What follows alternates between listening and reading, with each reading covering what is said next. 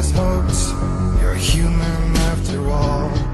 The feeling sometimes wishing you were someone else, feeling as though you never belong. This feeling is not sadness, this feeling is not joy. I truly understand. Please don't cry now. Please don't go. I want you to stay. I'm begging you, please. Please don't leave here. I don't want you to hate for all the hurt that you feel. The world is just illusion, trying to change you.